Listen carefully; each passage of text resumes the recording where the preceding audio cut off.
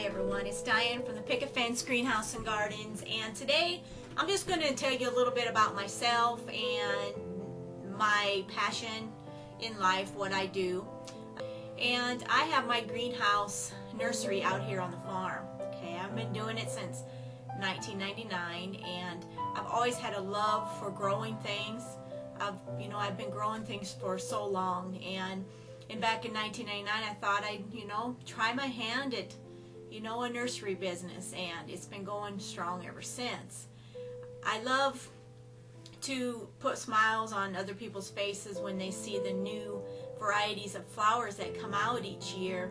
It's exciting for me, but it's more exciting to see others' reaction when they see those flowers in bloom. This greenhouse business, we live on a farm here.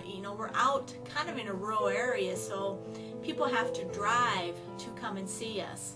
And if they like what they see, they come back again. I usually start my greenhouse production in January in our home downstairs in our basement under lights.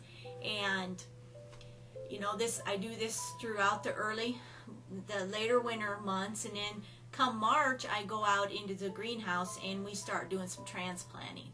And transplant like crazy we do, and we do this until we open up in April.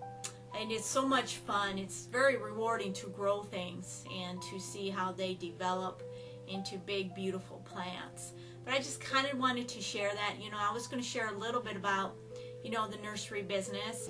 But as far as the nursery business, I grow a lot of different things. I like to really get into some areas, especially the hostas and the heuchera. I really have specific focus on those two perennials varieties. I do annuals, veggies, succulents, and you name it, all types of hostas and heuchera and perennials of all sorts. I love ornamental grasses, but that's what you can find here at the Picket Fence Greenhouse and Gardens. I like to grow unique plants that people haven't seen.